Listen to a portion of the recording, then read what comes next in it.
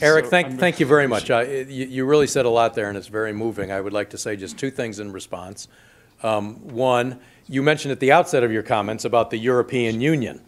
I didn't say a word about the European Union in this talk, but I certainly do in other talks.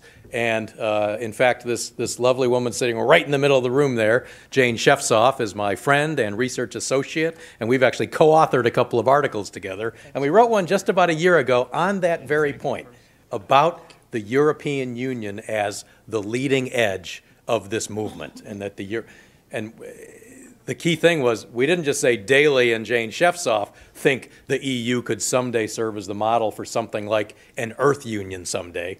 We said that all the founders, we demonstrated that virtually all the founders of the EU, Jean Monnet and Robert Schuman most notably, really saw this as Europe really becoming a pure federation, and B, someday it's serving as a model for the whole rest of the world. And in fact, that was in my, I didn't say a single word about the EU, but Danny, Mr. Ikeda did, didn't he? That one of my quotes was, one of Ikeda's quotes rather, was about that. And Eric, just the one other thing I want to say, and then we'll let some other people talk, is you're my friend, and you've heard me speak a few times in the past, and it's so flattering to have you say that Tad is constantly polishing his vision and maybe even making it better.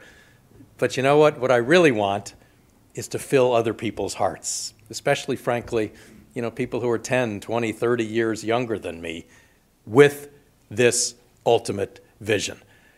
I have no idea how we're going to get from here to something like a federal republic of the world, and I can't even tell you I have any real idea of what something like a federal republic of the world would actually look like, how it would be structured. I don't have a world constitution written by Tad Daley in my back pocket, far from it.